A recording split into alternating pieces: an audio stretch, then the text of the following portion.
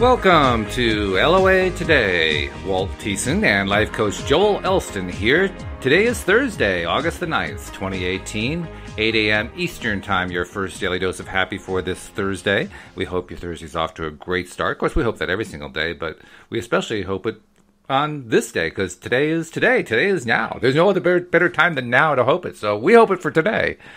Isn't that true, Joel? I mean, we always hope it for now, right? Well, I think so. I've sort of that was a whole lot of nows in that statement, but I'm sorry. I forgot. It's early. I shouldn't be throwing so much like that at you this early in the morning. I forgot. Sorry. Exactly. I was trying to put the commas in the right place in my head, but because if you mess those commas up, Walt, we could be in all kind of problems. But the now, the concept of like we often talk about, the power of now or right now. The relevance of today is where your power lies. Period. It's just you break it all down to everything else, and when you operate in today, in that moment of today, that's where every ounce of your power exists. There's a weakness in the past, and there's a weakness in the future, but there's only power in right now, and that's the there's helplessness on either side of that, and that's what. It's such a subtle piece of it, but it's such a key point to how you use the law of attraction, and now is it. You make it sound like almost like it's a water hole in the middle of a golf course where the green is the now, and what was the word you used? The like it's surrounded by water, so it's like water hazards all the way around. Helplessness, I think that's what you called it. So there's helplessness all the way around. Right. Yeah, that sounds like a tough hole, a really tough hole. Well, if you've ever seen me play golf, that would not even be a possibility. I mean, it is a really ugly. Okay. Golf. Well, then we won't ask you to play golf. There's very few positive law of attraction experiences with me in golf, other than not playing it. So you'd probably appreciate this. I had a friend many years ago who found golf to be so boring. He thought they should change the rules so that you could tackle the guy when he's getting ready to putt. I thought you'd appreciate that one. Now, then I would be on board. There's several sports that would benefit from that. I've always thought soccer and hockey would benefit greatly from being able to tackle. That would be great. We have take out the goalie right before the shot. That would really make it an exciting sport. The final score would be 3-2 with 5 arrests. So exactly, 5 arrests and 4 concussions. But that's right. So but it is really a great when you look at all the surrounding stuff. Our topic today, I have in 2 weeks from yesterday, I will be speaking at my hometown's Chamber of Commerce. The sort of, to me, that's coming full circle. That's the first time, for those that know my life story, the concept of me falling horribly in my severe addiction and building my life back up. It's sort of coming full circle. This marks, one time left my hometown of Plant City, Florida, in disgrace, and was embarrassed to be seen there. And now that I'm returning to address the Chamber of Commerce, it's there's very few times I speak that I get nervous anymore, but that is one of the ones that I think, I'm like, wow, that represents so much in my journey, and I'm very excited to be able to do that. And I'm doing the topic of the power of your inner dialogue, the concept that your inner dialogue is probably the key player in the law of attraction and really everything in your life. It is the most powerful source of energy that we're in control of. And most people do not realize that is where the law of attraction begins. And so I use that.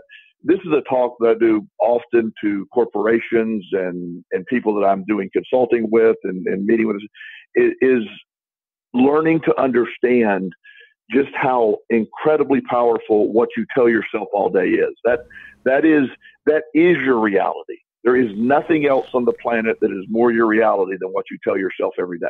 That is true, isn't it? And the power of the of an inner dialogue. Inner dialogue is not something we normally think about in everyday life. I mean, people who are into self help and so forth, they're familiar with that concept. But somebody who's just kind of in the normal mainstream, inner dialogue. What are we talking about? What inner dialogue? If you're sitting there right now, you're probably listening, saying, "Oh God, what's Joel going to ramble on about?" That's your inner dialogue. That is your brain talking to yourself. It's a voice. I've heard many gurus will often debate where that voice is coming from. I think it's sort of an irrelevant point. Is it your brain? Is your mind? Is your mind your brain? You can get really deep in just that subject. It's irrelevant today. The topic of inner dialogue is focusing on when you're alone or when you're driving or when you're in the office. It's not what you're saying verbally that matters. It is what you're saying internally, where you're having a conversation with yourself, where you're thinking about your fears, what's keeping you from doing things, the negotiation you have with your brain about why you can't do something or what doesn't work. I have multiple occasions to really, work with people on adjusting their inner dialogue. There's a term called neuro-linguistic programming. And that is so hard for me to say in the morning. Just say words, NLP. That's okay. NLP. We get NLP. That's fine. Yeah. NLP is the common reference to that, and that is not nearly as complicated as it sounds. It's basically in programming your inner dialogue. It's readjusting your inner dialogue, and in the beginning, when you start talking about that, people don't realize just how important that is, because when you wake up, you have conditioned yourself to believe certain things about your life and your reality. So you repeat that self to you. And then when you want to step out of your comfort zone, you get uncomfortable and your inner dialogue then pulls you back to your comfort zone. Now you don't want to try that. There's failure attached to that. There's struggle. There's suffering. There's all this stuff attached to being out of your comfort zone is what your inner dialogue is telling you. It's a protective mechanism that actually is a defeating mechanism. And it's your greatest ally or your worst enemy. And again, you're in charge of which one. And that you can control your inner dialogue. Your inner dialogue will lie to you, and you can accept that, or you can call out your inner dialogue, and it eventually will adapt to your reality, will adapt to what you believe. I am a loser. I lost everything. I can't do anything right. I'm not successful. I don't have money. I will never have money. I will not have a relationship. Those are things that you are telling yourself, and you explain to yourself why that's true. And you start repeating internally all the mental things that convince you that those are facts. And so you do that throughout a day long enough. That affects your subconscious. Your subconscious is responding to that. So that becomes your subconscious reality. That's the emotion you're putting out there. And that's where the law of attraction comes in. It's picking up on the I'm a loser, I'm defeated. So the law of attraction says, okay, let's see, your order is you're a loser and your everything's destroyed. And that's the environment you're seeking. So let me give you more of that. Mm-hmm. And that's what the law of attraction delivers. And that is sort of the key as we move forward when I'm working with corporations and trying to change sort of a corporate environment or a culture where people have a negative, self-defeating way of dealing with things. It's very much pervasive in almost every corporate environment I've been in, where there's a negative dialogue amongst the staff, and most people have a negative inner dialogue and they forget what their mission is.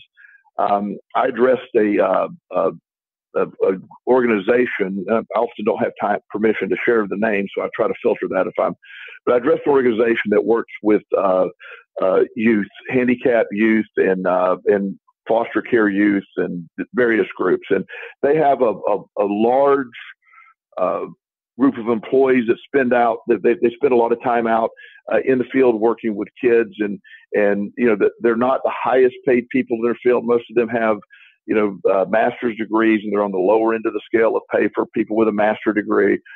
They have ridiculous expectations. Sometimes their caseload is 35 kids, and they're expected to see a kid once a month. They have multiple reports to file on each kid. So they have a very difficult job. And the pervasive thought amongst that crew is it's an impossible job. It's overwhelming. We're underpaid. And that's what they start to believe. So most of them hate their job. They hate their environment. So when I'm addressing all of them, that group in particular, I try to help them identify their inner dialogue of why are you here? You obviously did not get into this field for the financial reward. So why are you want to make a living, but you didn't say I'm going to go work with indigent children through Medicaid and expect to make a fortune. So why are you focusing on the stuff that you knew it was going to be? Right. It's a paper pushing environment. So why are you focused on what are you there to do really? You're affecting a child's life. And then once you get them on track with their inner dialogue and get them to look at things differently, then their reality starts to change. The same job that sucked is now a job that I am on a mission. And the only difference between a job that sucks and being on a mission and this is your life's work is your attitude toward it. That's true. Although, interestingly enough, we often believe that these inner dialogues, these little voices that we hear, are outside of our control. And yet, as you point out, they are within our control. There's a sort of a disharmony that goes on there. There's on the one hand, on the other hand. And how do you resolve that on the one hand, on the other hand paradox? Yes. Well, that's where you challenge yourself. And again, we've talked about this loosely over the last several weeks and on our show, but there's also a societal approach to sort of supporting that your inner dialogue isn't your drive. It isn't your responsibility. It's because of what happened to you. And my belief, and what I think most people when they really get into this process do believe, what happened to you is certainly not your fault or in your control. Your response to it remains in your control.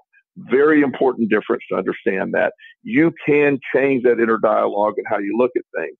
I often tell the story, and I'm not going to repeat the story over and over and over again, but how I had life events that seemed to be totally out of, which they were totally out of my control mentally.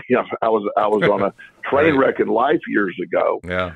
And then events happened that had actually, when I reevaluate, were necessary events. So they went from traumas to necessary learning events. And I don't view them negatively anymore. All that changes my perspective of that. The worst things that ever happened to me are now some of the greatest teaching moments of my life. Big stuff. And I'm in charge of how I view that. I told a story not too terribly long ago on the show about two people who I was working with. It's ironic this happened, but they both had their condominiums burned down. They're not remotely connected, different sides of the country. They both had lost everything. They both, neither one had lost anything. Nobody was harmed. No pets were lost. There was nothing. All that happened while they were not home, their condominiums burned down. They lost everything. One of them remains to this day. Literally, I talked to him this week. He remains in therapy for the trauma of his condominium burning down. Wow. The other thought it was one of the greatest things that ever happened. He made money. He got to move. He only viewed. He said God just delivered exact. He said, I never thought of my condominium would burn down. He said, but I literally made $100,000 when insurance was done. Wow. And he said, he looks at it as like a great opportunity to change. The other was a total victim of what happened. And the only difference between the two people are how they're viewing it. The same set of circumstances took place. Yeah. Yeah. Well, it just shows how easy it is to get into that trap. It's really a trap, isn't it? When we believe that it's outside of our control and that, these things happen and there's nothing I can do about it. That's a trap that we put ourselves into. It really is. One of the things when I first moved to the Richmond area, I don't watch. It's been years. Right now, it's been 2 years, I believe, since I've been watching any news. But I turned on the local news. I moved to the area several years ago, and one of the first shows I remember is this lady, very nice lady, was being interviewed on camera. It was it was, I would like to say it's a live interview, but I'm not exactly sure. But it's really sort of irrelevant. But she's having the interview with someone, and her and her kids. She's a single mom with 2 kids, and her home burned down.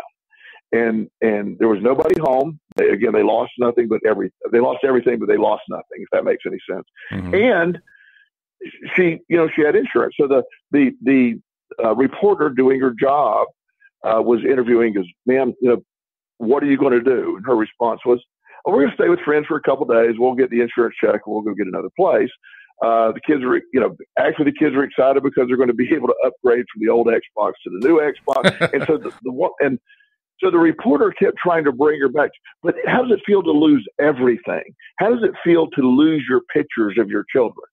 And her response was, well, actually I have all my pictures backed up on the internet. They're on, and it's stored. So I haven't really lost anything. I can print out all the pictures I want, and we can always buy new clothes. I'm focusing on the fact that no one was lost. Our dog happened to be at the vet that day. So really, it was a sort of a miracle. We lost. No one was harmed, including our dog, and we're really sort of grateful. So she sort of tried, and finally the reporter said, but ma'am, you think you're in shock and the lady looked at her and goes, I know you want me to cry because that's what gets people to watch the news and tell me how sorry. She said, I am sorry my house burned down, but I'm so much more grateful that I did not lose a family member. I'm financially going to be fine because I have insurance. But you're wanting me to break down and sob on TV because that's the promo you're going to put on to get everybody to watch. And mm-hmm. They cut away at that point because the lady was so correct that they want, the reporter was trying to get the lady's inner dialogue changed to that of a victim versus that of a survivor. And we all face that along the way. You can look at life's failures and say, I am just not successful at anything. Or you can say, I have survived all of these failures. I have turned my life around. I'm in the process of moving on. I'm incredibly resilient. That's the same person. It's just how that inner dialogue is addressed. And the only person that can do that is you. I can tell you how to do it, but you have to be able to do it. And so it's a step-by-step process. How do you change it? With it, we want to make it complicated. Like, okay, there's this long equation to changing it. Or the truth is, you just change it. And when you find yourself varying from the positive view of things, you immediately stop yourself and go, that's not accurate. The reality is this. And you eventually, when you change it enough, that becomes your reality. To what extent does self-confidence play a role in this? Because I would think that if your self-confidence is low, you're going to be much more conducive, shall we say, to being influenced by that reporter who's trying to make you change your inner dialogue to feel bad. Whereas if your self-confidence is good, then you're going to be a lot more resistant to it. Right. And the self-esteem, self-confidence factor is massive. But again, that is, to me, that is driven by your internal dialogue. So you're as self-confident as you believe you are, or is your self conscious as much as you feel you are. Either way, you're in charge of that, again, with your internal dialogue. Which way do I go? So which direction do I go? So you're really suggesting that even somebody who's got low self-confidence, low self-esteem, they can still take control, and they don't have to wait around for it either. Absolutely. They can just do it right away. It's an instant process that can once it's easy to look at our defeats or our losses. They literally hang over our head, and they are instantly recalled. They're stored in a part of the brain that has like, sorry. Remember these times you've done this and you failed? You're right. I have no. Yes, why would I be the one to succeed? Why would I, and you start all that stuff, and it's a conditioned response. But when you realize I can pull up whatever memory I want to associate with that, there's an association way of you can change the way you associate. When I say, Walt, picture a lemon, well, instantly you were associating a big yellow lemon that you see. You didn't have to go and search deeply for that. That was brought up immediately when I said it. Oh yeah, instantaneously. Because you have that. you have all that stored right there. Now, if we want to spend, now, this is obviously ridiculous, but if I want to spend a lot of time on this and I want to start showing you a peach and calling it a lemon, then we could spend a lot of time convincing you that this, and then you would start thinking, okay, wait a minute. Well, which one's really a lemon or a peach? Or then you have the debate going on. When I said lemon, there was no debate. You knew what a lemon was. If I want to make it a big deal and go on and on and on, at least you're going to have to process that later. It's the same thing. When I understand I'm self-confident, I have great self-esteem, I know that I can never be defeated permanently. I will have loss, I'll have defeat, but I will not be defeated. I've proven that over my lifetime. I have overcome the most impossible odds. I've survived the most unsurvivable mindsets. I've lost, and again, I'm not saying this with arrogance. I'm saying it. I've lost stuff that I never imagined that I could lose, or people that I could lose. And while those were horrible events, a lot of them, I'm still here. And I'm still surviving. I'm still thriving. So I am a survivalist, not in the way of the MREs and go lock yourself in the basement people. Right. But I'm a survivor of life. I'm a survivalist specialist in a sense. Life has thrown everything at me, and I'm still here. And I challenge our audience members to believe, no matter what they feel about themselves, they are also 100% successful if they're listening to this at surviving the unsurvivable, or the unthinkable. You have been through a lot, but yet you're still here. You're given this shot of another day, and that's your perspective of things. That's your perspective of, you're in charge of that, and that internal dialogue and your perspective. They are basically one and the same. Your perspective is controlled by your internal dialogue, which has a direct effect on that subconscious that we talked about. Right. Yeah, that's true. And by the way, I want to take a moment to ask our subscribers, because we're talking about people listening in. And I want to ask our existing subscribers, people who listen to us regularly. We're doing an experiment this week and early next week. We're asking all of our subscribers at least once to just go onto your social media and post something, or go put out a tweet or something about loatoday.net. Just include the phrase loatoday.net. The reason we're doing this is we want to see, this is like an experiment to see, does this help to drive more people to find out about the show? Because that's really the biggest thing that we have going on right now. We know that our existing listeners love the show. I mean, the listening rates, Joel, are just sky high. We're just trying to find what's it going to take to bring more people in. So this is like a little experiment. And we would really appreciate if our regular subscribers just take a moment, go to Facebook or Twitter or whatever you do, whatever your favorite place is to go, and just post something that includes the phrase loatoday.net in it, because we want to see what kind of results we're going to get out of that. We think that's going to help actually boost not only the traffic, but the number of people who listen to the show. And for those who are not yet subscribers, we urge you to become a subscriber. The vast majority of our listeners do subscribe so they can get all this great content like what you're hearing from Joel today. And it really pays off with them. And it's so simple to do. The instructions are right on the homepage of our website at loatoday.net. It takes about a minute to do, and when you're done, you get this constant daily stream of episodes coming right to your smartphone. So take a moment to subscribe and share the fact that you did that. And by the way, we also like hearing from you too. Joel, you and I don't get a whole lot of people calling in, but we would love to have you call in and talk to us. Maybe you're picking up on something that Joel's saying, and because you're listening live. Most of our listeners are listening to the after recording, but some people like to listen live right there on the homepage. And if you're one of those people, the instructions on how to contact us are right there. You can call by phone, or you can connect by the Zoom platform. There are a number of ways to do it. But give us a call sometime during a live broadcast. We'd love to hear from you. So Joel, again, getting back. Go ahead. Go ahead. Well, it's 8:24 a.m. Eastern time on Thursday morning, August 9th. So people, I actually have heard somebody say, now, was I listening live or was I listening recorded? So, in reality, if you look at your clock and it's roughly that time, we may be 30 seconds off there, feel free. Yeah. Give us a call, follow those instructions. We would love to have your input. It's something that I eventually see the show evolving, and I would love for us to eventually get to a point where we have some callers who bring up topics or issues that they're dealing with. And then we can sort of have a forum, sort of a collaboration or a mastermind meeting, in a sense, live and on air, and help people use law of attraction techniques to get through two things that are dealing with their life. So that's where I see the show going one day. I think so too. I think it's going to be really fun when it does that. It's already started to in a small way, but I think it's going to become that in a big way. And that's so much fun to think about, Joel. I got to tell you, that combined with doing it with all you guys, with all my co-hosts, because I love doing it with every single one of you. So combining the two together, so we get regular callers and doing this, I mean, that to me is nirvana. So I'm looking forward to that.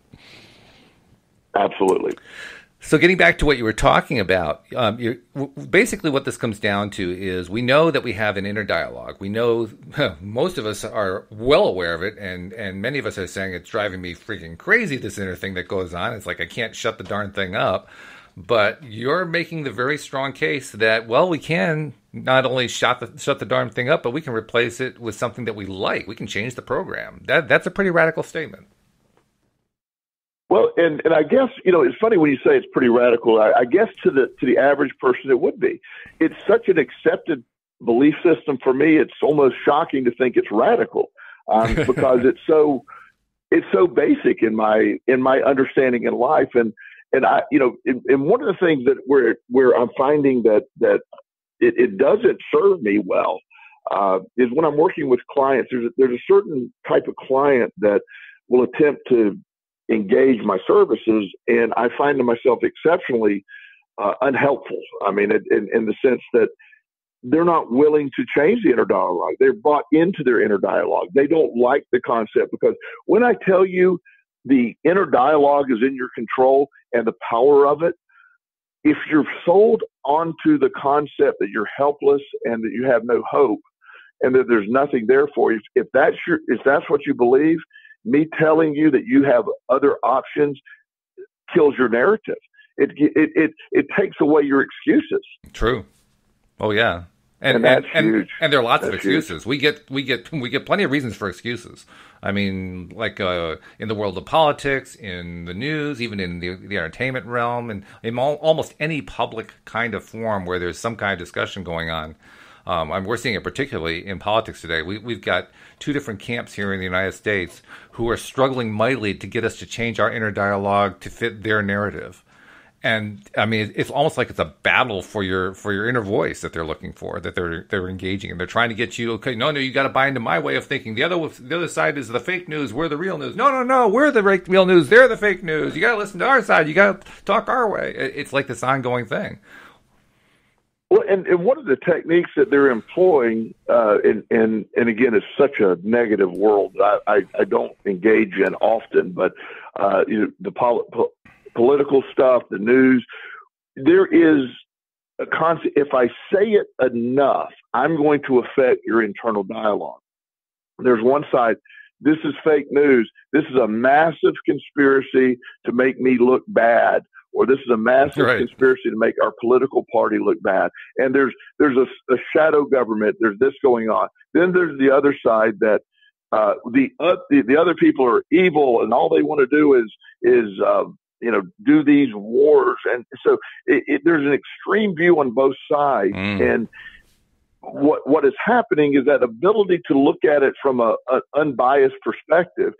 It is programming your inner dialogue. That's what they're doing. And so that becomes your default mechanism. If you really believe that everything that is written by the media is a conspiracy to destroy what you believe in, and you're one of the ones that's a victim of this, then your inner dialogue, no matter what you hear, is going to be filtered. One of the things I love, this is one of the great experiments I love, and again, this is not getting political. Everybody can, don't worry, I don't try not to do that often. One of the things I heard this guy was giving a public speech, and he was trying to give the concept. He was talking similar to what we're talking about the programming of the media. And so he said, I want to give you some examples. And he went through a list of things, and this is pre-President Trump. This was during the Obama administration, right after in his first term. And so the guy went through it. He said, I want to read some quotes from President Obama. And he read like 15 quotes from President Obama. This is a very conservative crowd. And every quote was a boo. I mean, boo, boo. Mm-hmm. Oh, my goodness, I can't believe he wants to say it. And then he read 15 quotes from George W. Bush. Yay, President Bush, he was a great president. He loved this. And then after he got all that, he told them, and he said, the truth is, all 15 quotes, reverse them. They were President Bush's quotes were President Obama's quotes. He said, the fact is, you were pre-programmed to hate automatically what was being said because of the person. And it was so, and it's so true, because when you turn on, for example, again, I'm going to say it right down the middle, so it doesn't matter to me which one. When you turn on Fox News, the Fox News has a narrative that they're trying to project to you. Right. Then if you turn on CNN, they almost have the exact opposite narrative that they're trying to do. So what you watch, even if you flip to the other side, like if you're just, all you do is watch Fox News, then you say, I want to check on what CNN's doing. I can't believe they're lying against all this. Well, the truth is that they're both, the truth is it has nothing to do with the truth. It's about a programming of your inner dialogue, because what most people don't realize is Fox News doesn't care. Fox News wants to make money. So they understand that what they're selling, their package of what they're selling, hits a certain age group that is just, they buy into it and they do it. Then CNN realizes there's a certain age group or a certain group of people that buy into their stuff. So they're looking for ratings using their own sort of a tip to report the news. The truth is they're programming. They're getting your inner dialogue to buy into their view of it. And then at the end, it translates into profits. And so when you step back from that, what they're trying to do, and look at what you're trying to do, you are in charge of your own programming. Anything you turn on, whether it's a radio station, or it's going to the movies, or your window into the mind is a programming, and your inner dialogue then processes it to make it fit your beliefs. If everything in the world is a conspiracy, if you're a victim of everything, if you're unsuccessful, your inner dialogue will make that happen. It's like, yep, okay, yes, this is clearly what goes wrong. I never get a job. I never have these things, and I heard a guy the other day say, he said, this is the lowest unemployment we've had in X number of years, and I still can't find a job. That means I'm even more of a loser than I was. Oh, before. Dear. And I'm like, I said, so you're taking the positive news of low unemployment, and now you're flipping the switch to an entirely different message. Well, yeah, I guess. The truth is your lackluster attempt to get a job and your poor performance in an interview is why you don't have a job. You don't believe you want to do that. There's a couple of jobs that he didn't take because that didn't fit his schedule. Well, he has no schedule. You don't do anything. You have no schedule, but it didn't fit your schedule. And yeah, I don't know if we've ever talked. I know we have. I don't remember the specifics.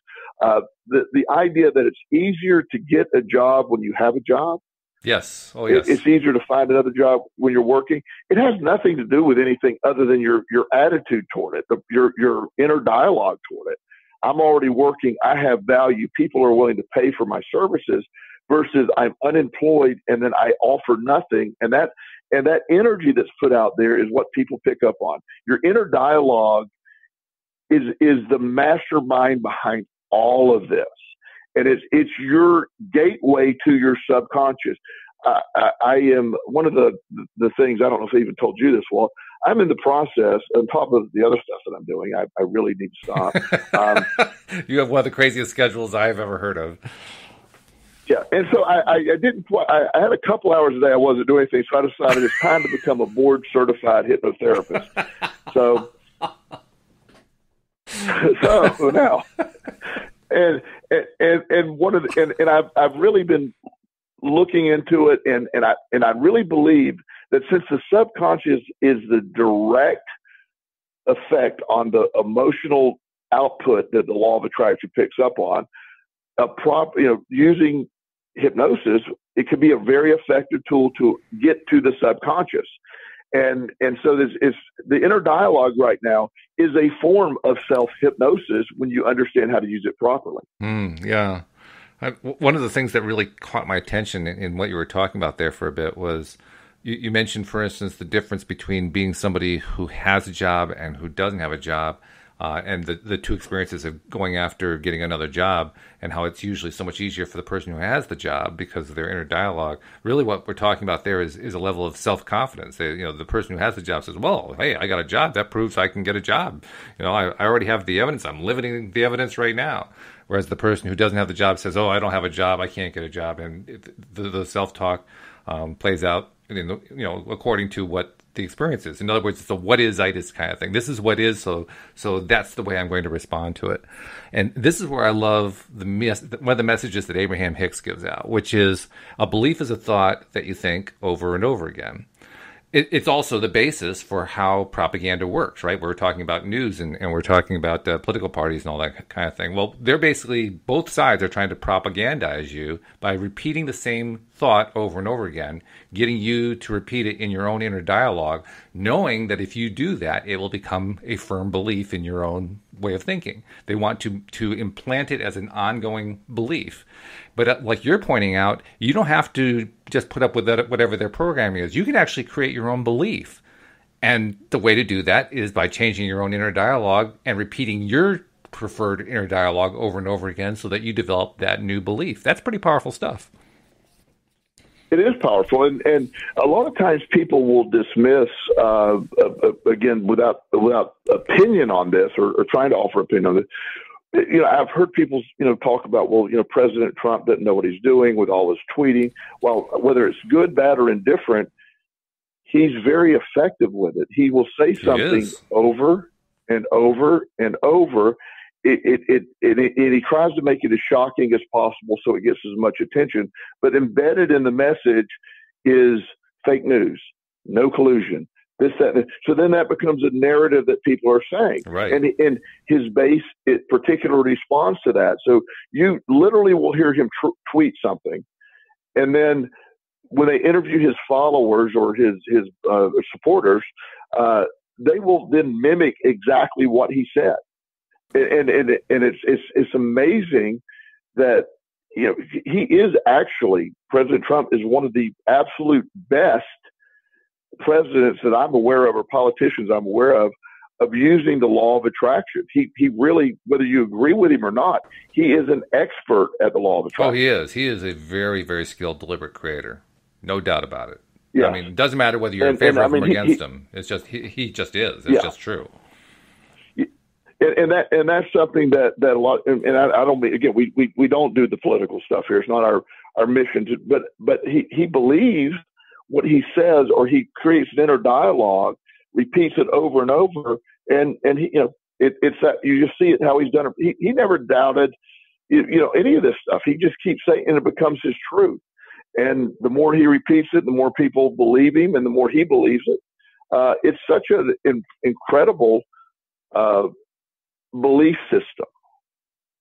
And I'm very excited that, that, first of all, that I have that ability. Now, I'm not saying how he's spinning it or whatever, but I have that ability to do my own. You have that ability. That's how you climbed out of your hole all those years ago, by leveraging this fact, the fact that we can control the inner dialogue and use that ability to change our belief system so that we start seeing the world differently, so we start interacting in a better way and end up improving our circumstances and attracting into our lives what it is we've been wanting to attract all along. Yes. And that is such a, that's why I love this whole belief in living. We started talking about now earlier when we were, remember when you said now about 72 times? And, right.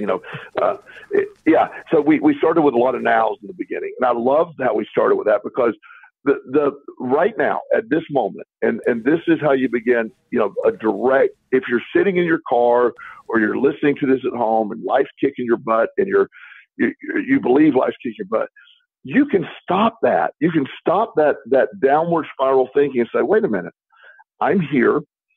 I'm tuned in, and at this exact moment, at whatever time it is or wherever you're listening to this, whether it's a month after we did this or not, at this exact moment, everything I'm thinking is in my power to control. I can change how I'm viewing things. I can look at it through a different lens. I can adjust my own lens. Instead of looking at what's wrong today, what is right today? Instead of looking at my defeats, let me look at my victories. And, even if you have nothing but defeats, you can look at the fact that I have survived all of these defeats. I'm still here. There's a reason. There's a point. And then when you can build on that, that's where it goes. People pick up on that. The energy, that law of it isn't just what you're inviting, but the energy that you're putting out, the energy that people pick up on. People want to be surrounded by that. And it attracts, when you sit down and interview, the energy you put out is so much more important than what you say. It really is. There's a guy that got a job the other day that we've been working really hard at his inner dialogue. He sat down with this local insurance company and he basically he did a wonderful job in the one-on-one interview with he was being interviewed by 3 managers. He did an incredible job with that. Well, then they gave him the testing part where, they gave him a scenario where he had to add up numbers and give a quote over the phone, and he totally blew it on that.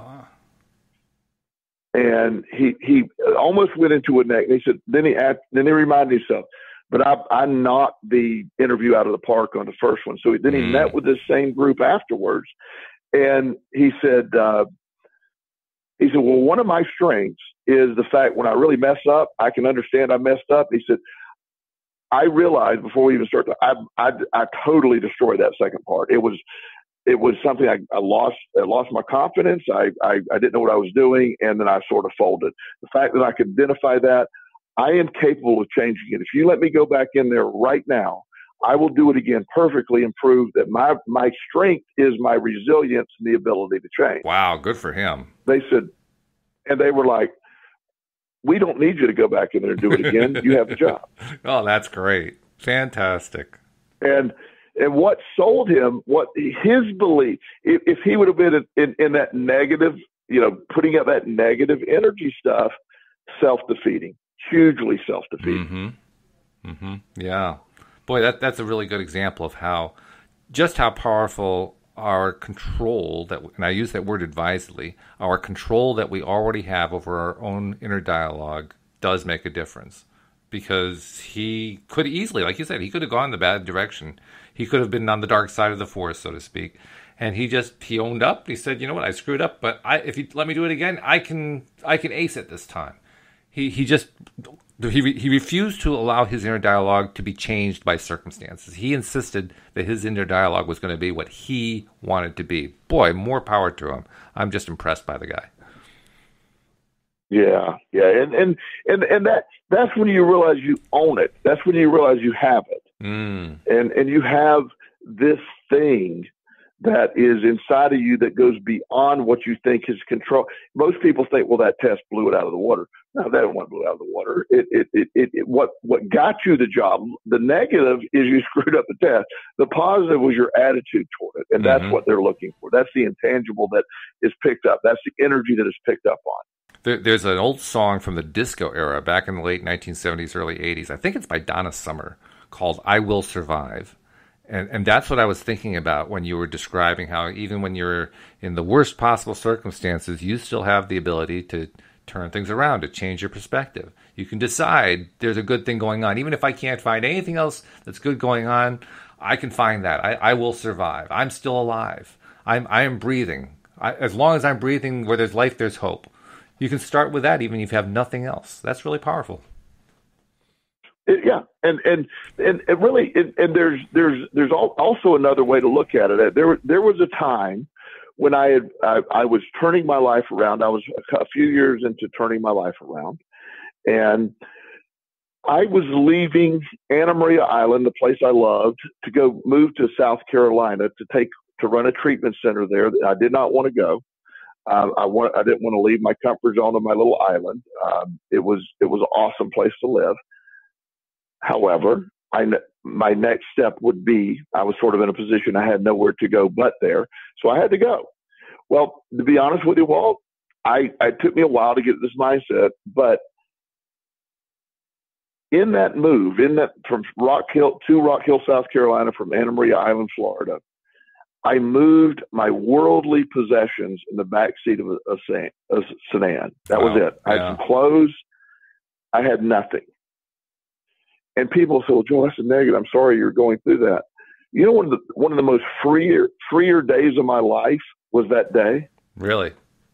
I loved that. I loved the fact that I could pick up and move on an instant.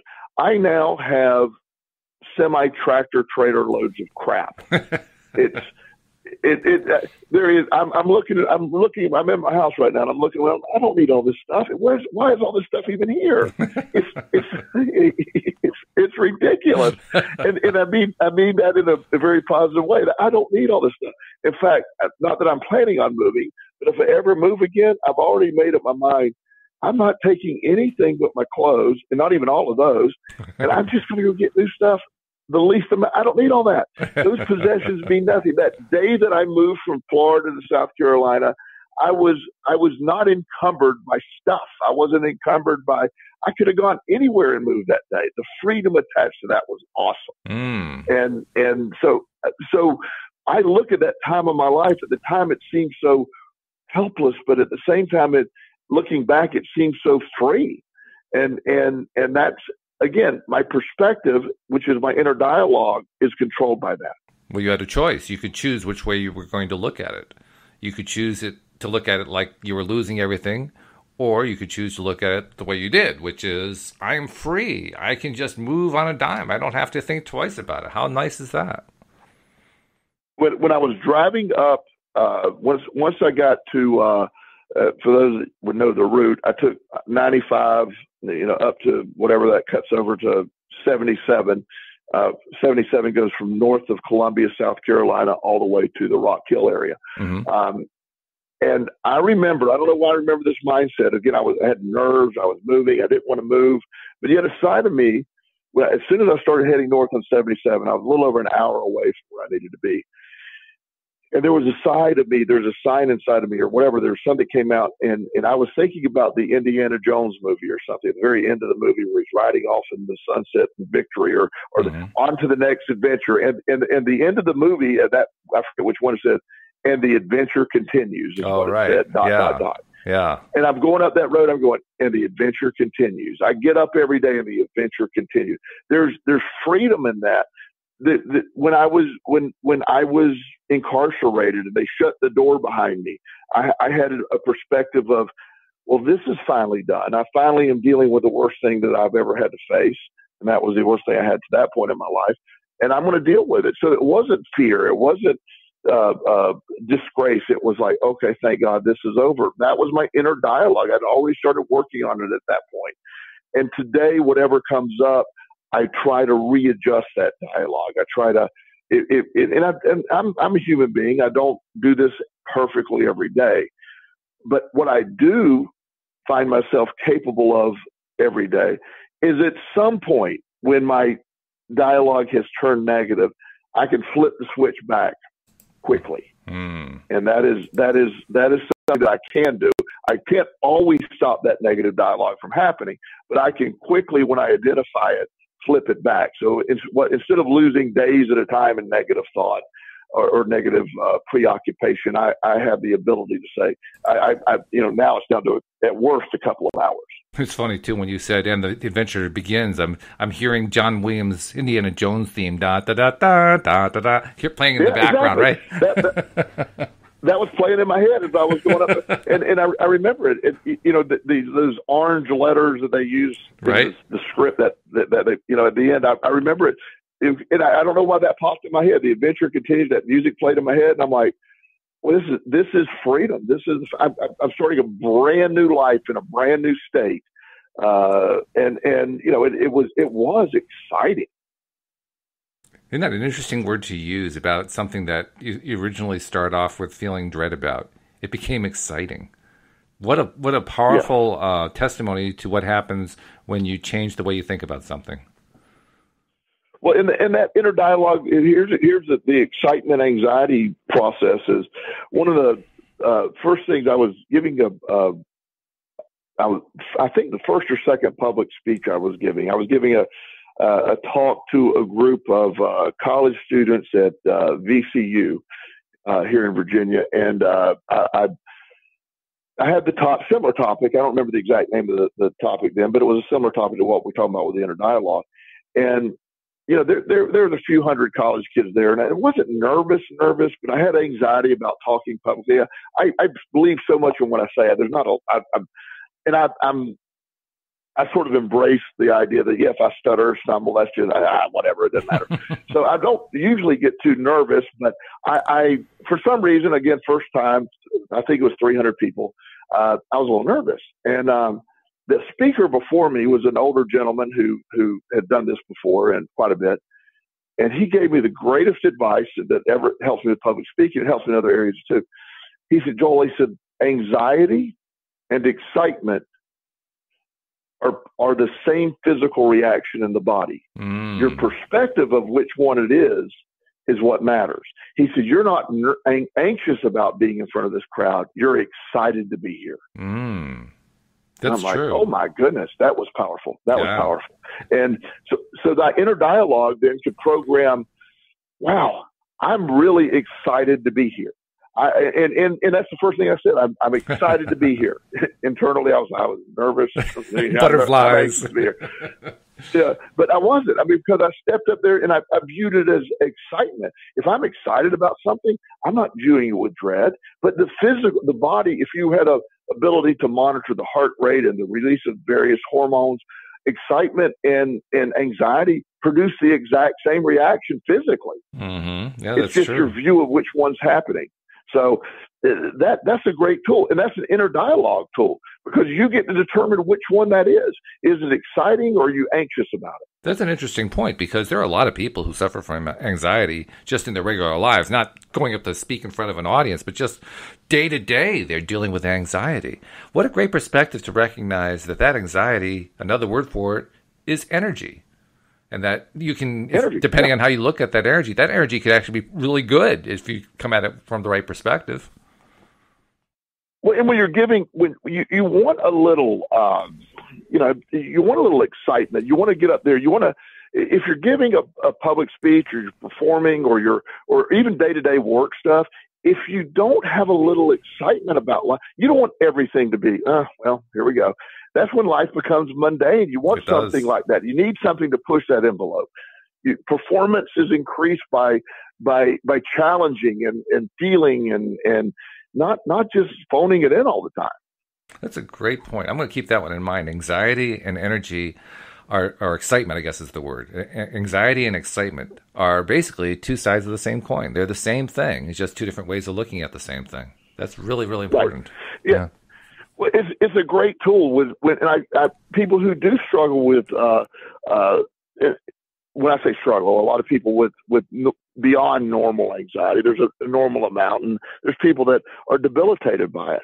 And when they're able to flip that switch immediately to, this isn't bad at all. This is really, I'm excited about being here.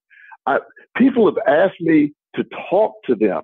So why would I be nervous? They care enough about what I'm saying to make this happen. Mm-hmm. This is exciting.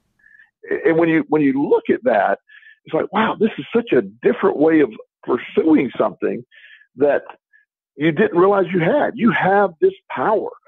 Everybody has this power to view things how they choose to view them.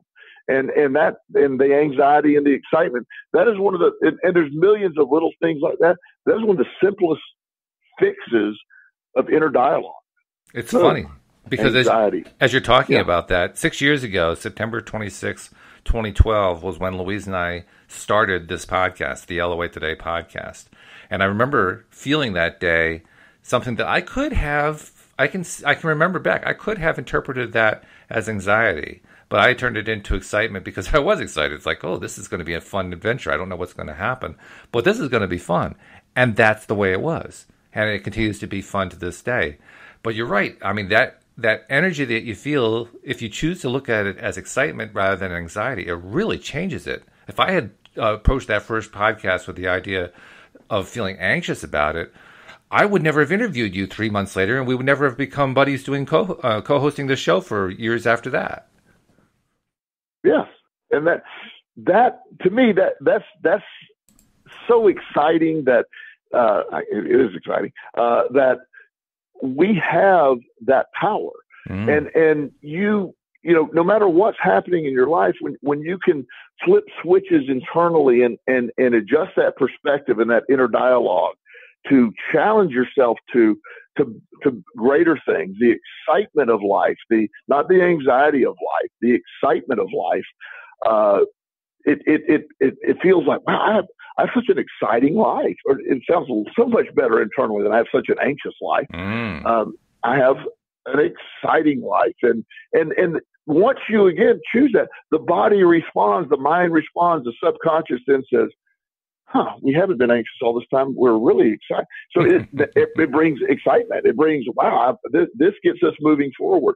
It gets us to that point where that next step happens and that next step happens. And I don't like living in a world that doesn't have excitement. I love what I do. I'm passionate about what I do. To see people literally come to you and make changes, and all people matter. When I'm dealing with them, they're all, but particularly the most defeated, the most helpless, the ones that really don't understand how their power, to watch them empower themselves and then just become far beyond what they ever believed. That is, wow.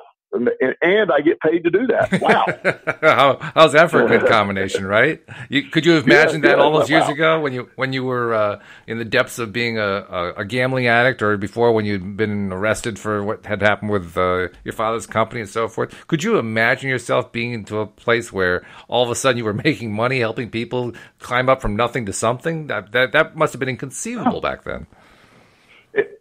The day on it was the day before Thanksgiving in 1995. I went before a judge and was found guilty of a felony, and I remember believing I pled guilty to a felony. I remember leaving the court saying, "Well, I probably will never be able to do anything other than some basic stuff." But I'm grateful. I remain grateful that I was able to overcome this, but I knew I had a big chat. But I could not have